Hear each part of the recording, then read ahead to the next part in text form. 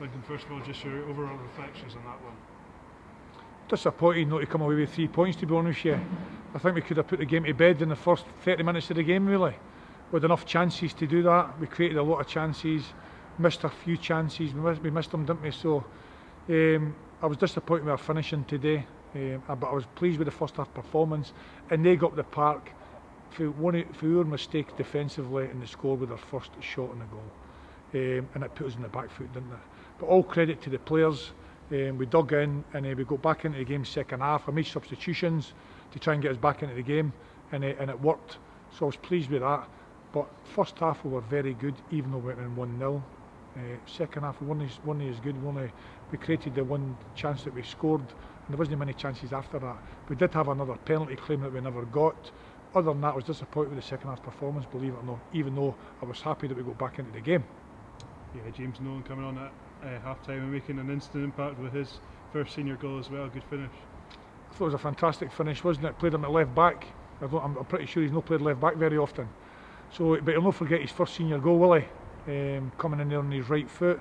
I thought he made a great impact, and of course he gets us the point, doesn't he? But no, he did well for us, and the substitution worked. And like you said, just that finishing touch just missing, and it seems to be a bit of a frustrating theme so far in some of the games.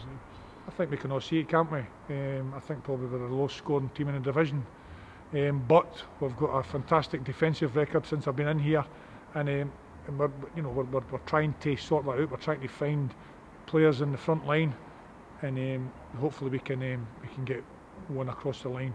But if we don't, we go on with what we've got. I've got good enough players in there, and we are disappointed in the second half performance, although I was delighted to get back into the game. But we need to finish off the chances in the first 30 minutes of the game and put the game to bed. And obviously a bit of a unique situation with the referee going off injured. It kind of took the sting out of a wee bit of the game as well in the second half.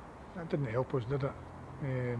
No, it took away, as you said, the rhythm of the game. We were getting on top then. We were creating chances. We scored the goal, and then the referee goes down, gets a calf injury. So it didn't help us, but I'm glad that there was a guy in the stand who could fill in, and the game continued. But you're right, the rhythm and the sting of the game had gone then.